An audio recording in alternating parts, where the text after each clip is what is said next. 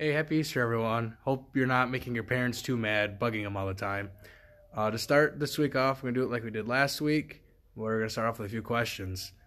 First question for you, Ron, is if you would have to shave your beard and head all the time unless you ate a worm every single day, would you do it? Well, I mean, that is actually a good question, but I would totally, I would eat worms. I would learn how to make them tasty, too. I'd be coming up with recipes. I'd be using them in place of pasta. I'd be eating the worms. Okay, Justin, same question back at you. Beard and hair versus worms. If it was just the beard, I would shave it, but I would not look good with a bald head. So I would also have to eat the worms. But yeah, I'm with you on that. You can make some pretty tasty recipes with that. Hey, you guys probably can't tell just by the microphone behind me, but some of you guys might recognize. I'm back in the blue room. Figured I was passing by the church, and they let me, stop by and do a little video for you guys. I just had to, make sure I didn't bring anybody with me, and that I, cleaned everything up when I was done. All right, guys, it's really weird talking in front of an empty blue room, but, I'll do my best. So today is Easter, and as, you guys probably know, Easter talks about Jesus, resurrecting, coming back from the dead. But a big part of it, he resurrected, from the dead. So him dying is, a really big part that I feel like, on Easter it gets really overshadowed. So Ron's going to talk more about, the resurrection half of it, but I'm going to talk about specifically Jesus' death.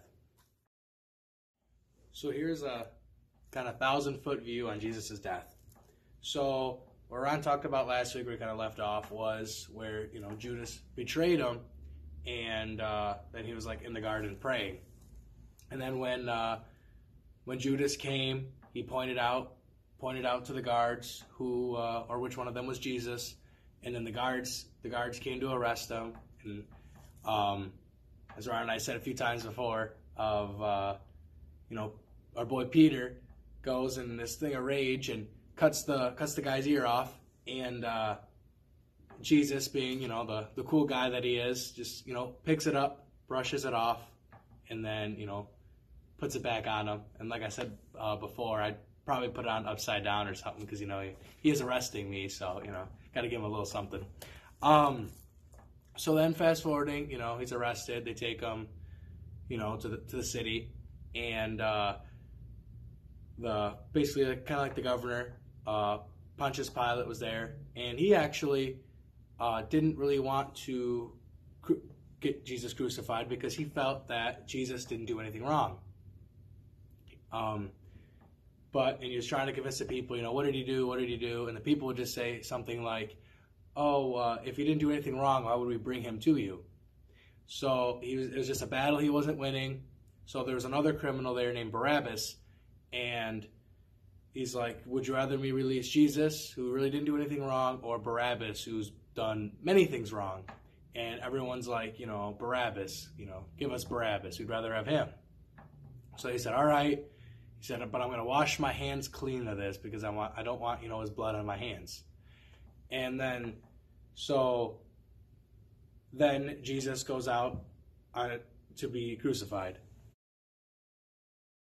All right, so I'm not going to get too into, the brutal part of Jesus' death, but just know that the guards, before he even went to go get crucified, they were whipping him. They put a crown of thorns on his head, so he had thorns poking in on the top of his head, and he just got the crap beat out of him. And so then after, he could barely move anymore, and he was just really, really bloody. And then he had to go carry his cross, and they didn't really do that all that often, because that was like, the worst punishment. Like, they were giving Jesus like the worst punishment they possibly could. And then he had to go walk. I'm not sure how far it was he had to walk with the cross, but he had to walk with it up on a hill where he was with two other people, which one of the guys was, ridiculing him, saying, oh, you're the king of the Jews. And the other guy, kind of believed that he was, who he said he was. And then, Jesus said, you're when you die, I'll see you in heaven. And so when Jesus was up there, usually it takes quite a long time, for the whole process. But he was just so beat up, it didn't take very long. And he was up on the cross. He looked up to the heavens, and he cried out to God. It is finished.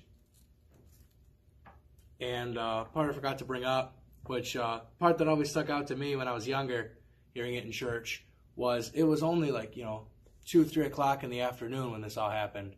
So it's 2-3 o'clock. It's sunny out usually, or it's the middle of the day. But right after Jesus died, it was like darkness went over the whole land, and the curtain in the temple was torn down the middle.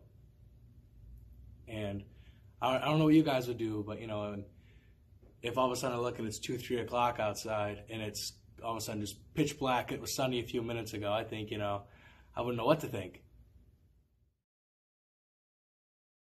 So when darkness went over the whole land, and there's also a pretty big earthquake that happened too. It says that a couple of the guards said, surely he was the Son of God. So there's probably a couple people like, oh crap, we just killed the Son of God. And so right after Jesus died on the cross, they took him. It was Joseph, who was a friend of Jesus's, said he would take him to his new tomb. And another part I forgot to mention was the reason why this whole thing was rushed was because it was getting close to Passover. All right, so before I pass it off to Ron, I just want you guys to really remember that, like I said, I didn't go too much in depth with it, and I'd be more than happy to talk with you guys about it if you ever, just have your parent reach out to me, and I'd, gladly go more in depth with you about it. But just remember, Jesus went through all of that for us so he could be with us in heaven. He didn't have to.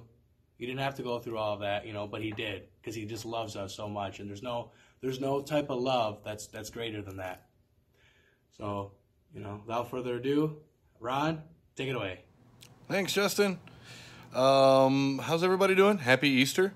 Wanted to touch base with you guys and kind of get into the resurrection of Jesus Christ, which is kind of a big deal. So I want to kind of get into that. I want to actually read it straight from the Bible, if that's okay with you guys. If not, well, you can't really stop me. So, I'm going to start in Mark 16, and then I figure we talk about it a little bit. So, any questions, by all means, just reach out to me later.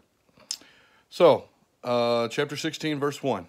When the Sabbath was over, Mary Magdalene, Mary the mother of James, and Salome brought spices so that they might go to anoint Jesus' body. Very early on the first day of the week, just after the sunrise, they were on their way to the tomb, and they asked each other, who will roll the stone away from the entrance of the tomb? But when they looked up, they saw that the stone, which was very large, had been rolled away. As they entered the tomb, they saw a young man dressed in a white robe sitting on the right side, and they were alarmed. And he said, don't be alarmed. He said, you are looking for Jesus the Nazarene, who was crucified. He has risen. He is not here. See the place where they laid him. But go tell his disciples and Peter, he is going ahead of you into Galilee. There you will see him, just as he told you.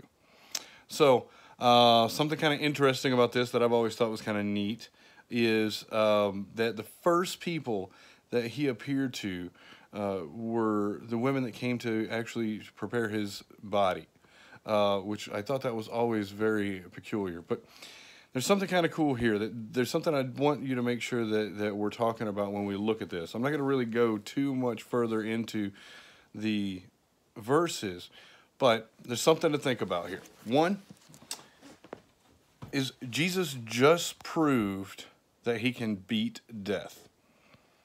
That's huge. I mean, that is one of the biggest things that we, I think, take for granted. That we don't have to be afraid of, because the person that we're following, the God that we give our entire lives to, has proven that death is in his hand. He can do whatever he wants to with it. That excites me. That makes me very, very happy. And I want it to make you guys happy. I want you guys to think about that stuff, because it shows his power overall. And we should be so grateful on Easter that he did rise from the dead and show that he could completely, that he had nothing to be afraid of, that we have nothing to be afraid of. And when we look at the things that God does for us and the things that God has given us, we get to see his power. And it's a righteous power. He did that out of love for us. That's all that really boils down to it. And he didn't have to spend time with us. He didn't have to come here and die for us. But he chose to, because he loved us enough. So think about that when we're going through this next week, and as we're going through this next year. Think about the sacrifice. Think about the sacrifice that Jesus was able to give us. And so many times we see movies that touch us and that make us think about things where people give their lives for their friends. Jesus did absolutely nothing wrong his entire life. And then he paid the price by dying on a cross, a painful, horrible death. And then he got back up. And I've always loved the story about this. I've always thought about that. If you were Mary, or one of the guards that was set up to guard a tomb, which I thought was funny because there were guards set up for his tomb.